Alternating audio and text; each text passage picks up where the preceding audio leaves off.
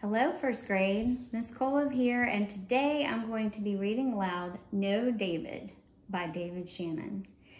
This week's skill is inferencing. Inferencing is when we decide what the author is trying to tell us with pictures and what we know in our heads to tell us what's going on in the story. So listen now and see if you can infer what will happen. Know David by David Shannon.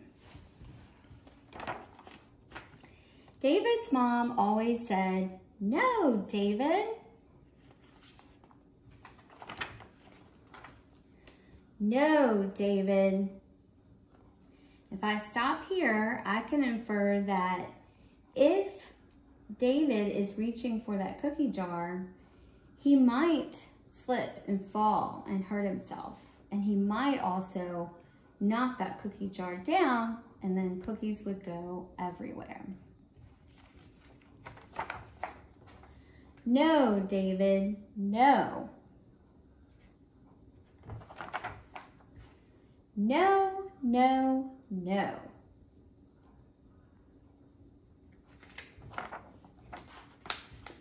Come back here, David.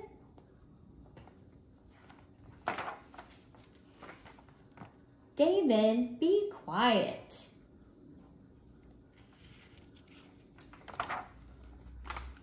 Don't play with your food.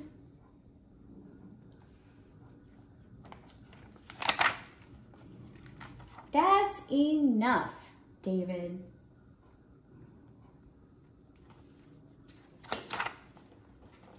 Go to your room.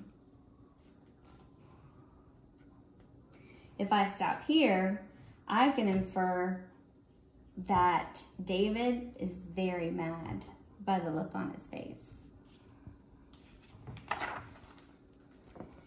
Settle down. Stop that this instant.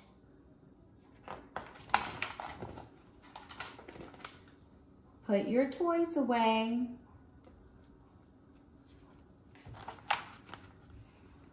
Not in the house, David. So if I stop here, I can infer that if David hits the ball in the house, something will probably get broken. I said no, David.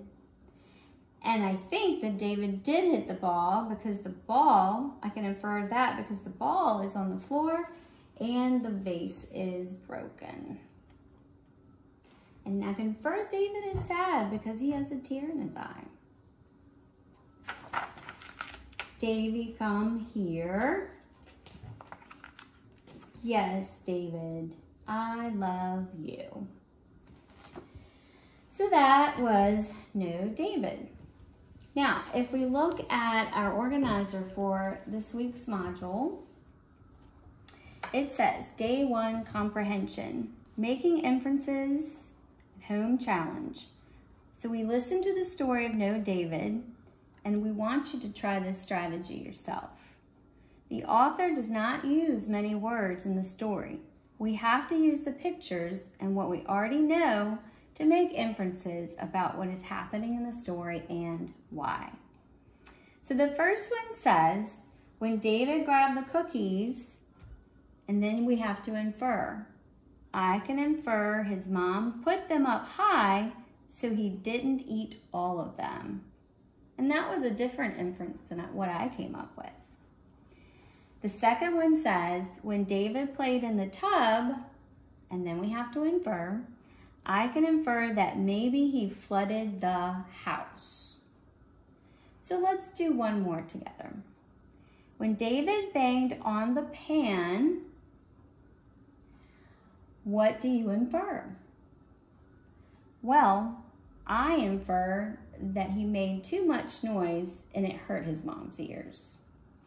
So, why don't you try the rest of this on your own this week when you're talking and learning more about inferencing. So I hope you liked Know David, and you will work hard on your module this week. We miss you, and please stay safe. Bye.